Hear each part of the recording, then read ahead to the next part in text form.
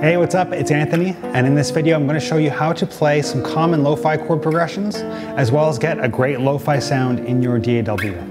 Let's get started.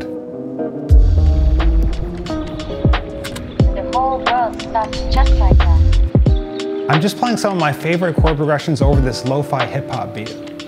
The more you start to get into lo-fi hip-hop, the more that you'll notice that a lot of these chords and harmonies are borrowed from jazz and soul music. The beat I'm playing over, I quickly threw together using some samples from Lander. Check out the description, I'll link all the samples there so you can get them for yourself. The first progression I was playing was A minor 7, B7 sharp 5, and E minor 9. So the A minor 7, I'm going to play the 5th fret of the E string with my 2nd finger. And then I'm barring strings D, G, and B on the 5th fret with my 3rd finger. There are other ways to play this, like you can go like this with all your fingers on the 5th fret, but I like to bar it. I find it easier. It might take you a bit of getting used to. The 2nd chord is B7 sharp 5. I'm playing the 7th fret of the E string with my 1st finger, the 7th fret of the D string with my 2nd finger, and then fret 8 on strings G and B with my 3rd and 4th fingers. And then the last chord is E minor 9. I'm playing the 7th fret of the A string with my 2nd finger, the 5th fret of the D string with my 1st finger, and then on strings G and B, I'm playing the 7th fret with my 3rd and 4th fingers. And then you can grab that low E string if you want that nice bass sound. If you're just starting to learn guitar, this is a great progression to start with without getting too overwhelmed. It has a lot of those common shapes that you'll find when you start learning about 7th chords and you dig more into this genre. So this next chord progression has a lot of the same shapes as the first chord progression. I'll just be shifting them around the neck, which is going to be transposing them. So instead of A minor 7, I'm going to be going to F minor 7. And it's the same. I have my 2nd finger on the 1st fret of the E string. I have my 3rd finger barring the 1st fret of strings D, G, and B. And that's F minor 7. The next chord is G7 sharp 5, which is a lot like B7 sharp 5. It's the same shape, I'm just moving it down to the 3rd fret. So 1st finger on the 3rd fret of the E string, 2nd finger on the 3rd fret of the D string, and then on strings G and B, I have my 3rd and 4th fingers on fret 4. So far I have F minor 7, G7 sharp 5, and then I have C minor 9. And that's a lot like E minor 9. But I'm shifting everything down to the 3rd fret. So 2nd finger on the 3rd fret of the A string, 1st finger on the 1st fret of the D string, and then on strings G and B, I have my fingers 3 and 4 on fret 3. And then we have one more new chord that kind of turns around back to the first chord, and that's C9 sus. And that's just barring the 3rd fret. It sounds complicated, but you're just barring the 3rd fret with your 1st finger, and you're playing the strings A to B, so A, D, G, B. So this is what the chord progression sounds like over the beat. The whole world starts just like that.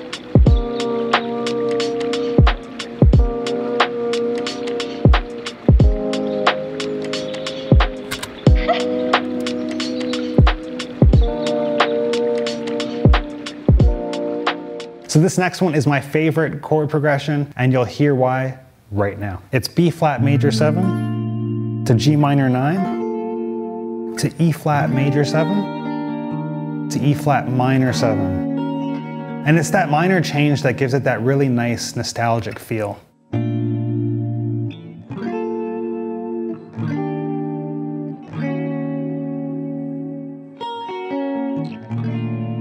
So let's get into this one. The first chord is B flat major 7. And we have our 1st finger on the 6th fret of the E string.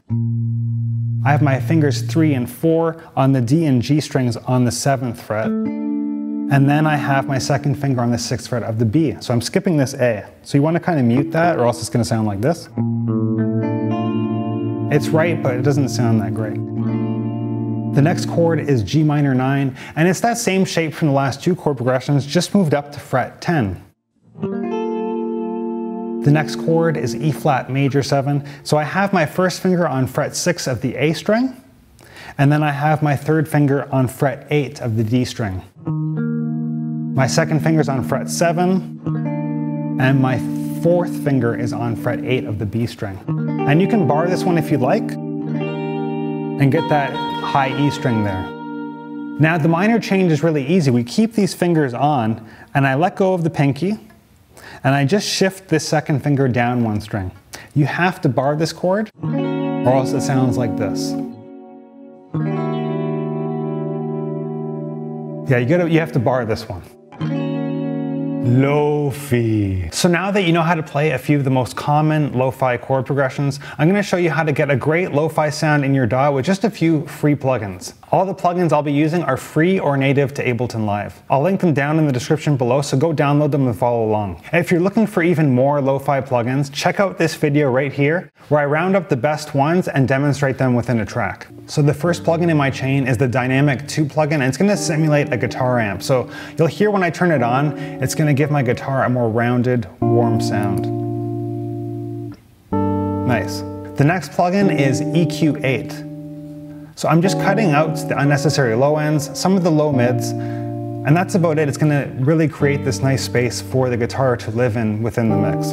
I have a compressor which is just squashing the signal and reducing the dynamic range overall, so I have a nice steady volume on the guitar. And then to give it more of an ambient feel, I'm using Valhalla Supermassive, which is a great free reverb plugin that I'll link in the description below. And I'm using the preset Forward Reverb. I just tweaked it a little bit so it's not getting too crazy. I think I might have turned the delay down a bit. So the last plugin in my chain is one of the first free lo-fi plugins, and it's called Isotope Vinyl. And it's so great. It's got all the stuff that you would want to create a lo-fi sound. You have mechanical noise of the record, and I'll just turn each one up so you can hear it. The wear on the record, some electrical noise. You can have dust on the record, which gives it more of like those pops and crackles and scratches. And then the warp depth is what is going to manipulate the pitch modulation, which comes from like tapes going by too fast or slow, which changes the pitch and gives it that warble. So I'm going to turn that all the way up so you can hear it. You can hear it really going. But yeah, I like to keep it around like 30–40%, and it's not going too out of tune, just enough to kind of sit within everything else. You can change the year of the record, which is going to change some of the characteristics overall, as well as the RPM that it's going by. So here it is within my mix. Oh, that's just like that.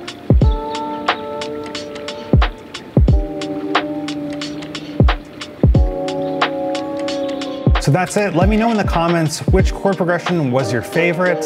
Maybe it was the first one, maybe it was the third one, maybe it was the second one, who knows? Be sure, like and subscribe, hit that bell to be notified when we come out with new videos like this one.